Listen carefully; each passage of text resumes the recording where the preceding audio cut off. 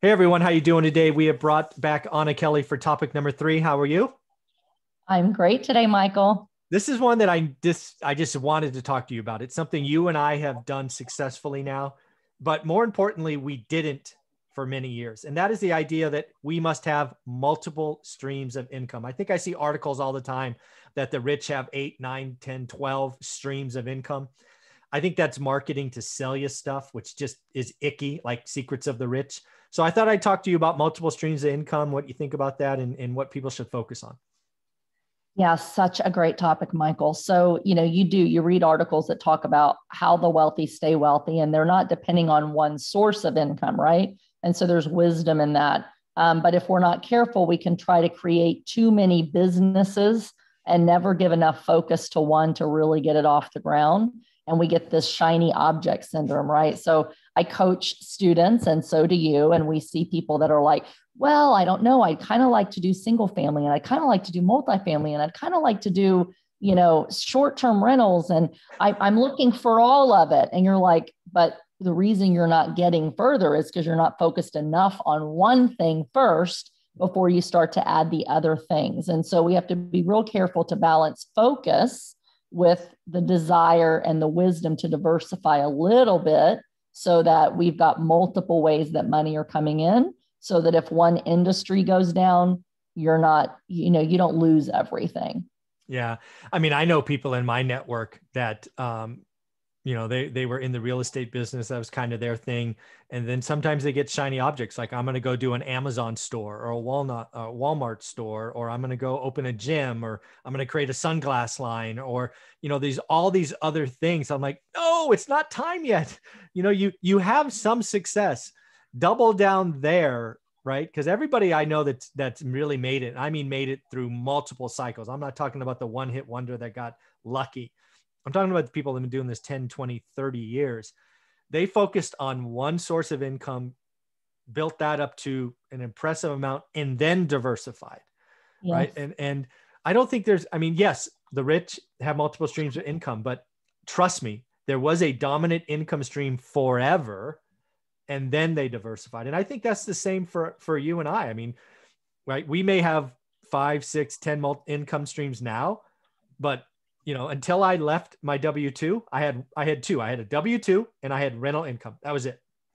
Right. Right. So important. Yeah. And you have to get really good at something and to grow wealth through that and income through that, you've got to really master it. Right. And so it takes years, as we talked about in an earlier video. It's not the easy button. Most people do not become wealthy overnight. It takes years of mastering what you do to get really good at it, so that your decisions are really fast and you're buying the right things and you're not being drawn away by the things that you shouldn't do.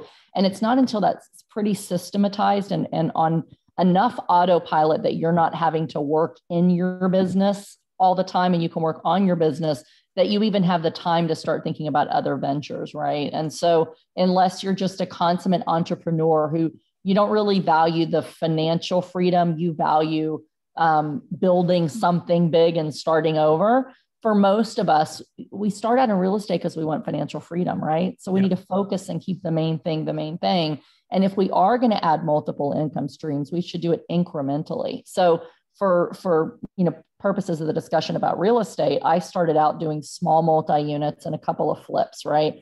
And the flips were really the means to fund more down payments so that I could buy more small multi-units. Well, I didn't start buying any vacation rentals until after I had already completely built financial freedom through the small multi-units. Yep. Now that I have all of my needs met and I've created that financial freedom, it's an incremental change for me to learn a new market and the Airbnb world. When I've already done the real estate stuff, it's not that big of a jump. It doesn't take that much of my time, and it doesn't take a significant amount of time off and focus off of the other stuff that I'm already doing. So don't be in a rush to add other multiple income streams. Make sure you don't get shiny object syndrome and be all over the place, and start with just an incrementally different income stream that supports and supplements what you're already doing, and you'll be much more successful doing it. Yeah. Again, I want people to hear this. Multiple income streams is a good idea. What I nervous about is it's just the latest hot topic that people are going to go try to do 7 things at once, right? Right. If you want to go run an Amazon business or drop ship or whatever you want, go do that. But focus, right? Do the extras, build the page, build the Instagram or whatever it is, right? I don't know what that world is, but go do that. Don't do that as a side thing that's kind of just over here while you do something else. You're wasting time. And more importantly, it probably takes 20, 30, 50 grand to buy that store. Yeah. You know, like you say, keep the main thing until you get to a point that's out there. I you know, it's, I just think that sometimes the guru world lucks into a topic that people just latch onto, right? Yeah. Multiple streams of income. Oh, let's go hit that thing. Secrets of the rich. Oh, let's go hit that. Yeah. Yeah, for sure. Yeah. For sure. Yeah. And I think another thing that you've got to really always keep at the forefront, 2 things that I've learned, right? One is that you really have to know why you think you need to buy another business or start another business or start another income stream.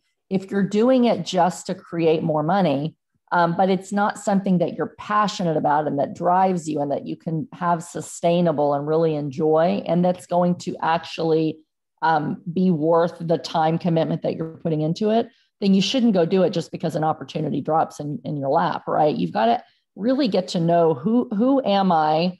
What do I want to become? How much time am I willing to sacrifice in order to start this other, stream of income? And is it going to be worth all that it's going to take to do it? And then will I still have the time and energy to do what else I'm doing, right? Because every new thing has an opportunity cost of taking away your time and your money from doing something else that you're already really good at. And one of my mentors actually said to me something to the effect of, don't go start this other business that you've been dreaming about and wanting to do yet. It's not time yet. That was about 2 years ago. And he said, you've got to make sure you're not jumping over dollars to get pennies, right? And that was so wise. And at the time I'm like, yeah, I kind of get it, right? But it was really, really profound, because sometimes we're making all this money, we're making big dollars on what we're doing in real estate, and we see something over here that can make us pennies. And we think, well, eventually we can make a bunch of big dollars. But are we gonna jump over some of the opportunities and miss out on opportunities where we know we can make big dollars just because, we can make a little more if we add this to what we're doing? So you've got to think, what's the opportunity cost? Am I really passionate about it? Do I want to be in it for the long term? And if not, don't go chase it just because you see some shiny pennies on the ground, right? Yeah, totally agree. Oh, I love these conversations today. All 3 episodes were a lot of fun to talk about. So Anna, I appreciate your week. Any closing thoughts on the week? Oh, just, keep doing it, keep going. Don't give up on your dreams of financial freedom. Don't give up when real estate's hard. Keep the main thing. You're looking to create financial freedom.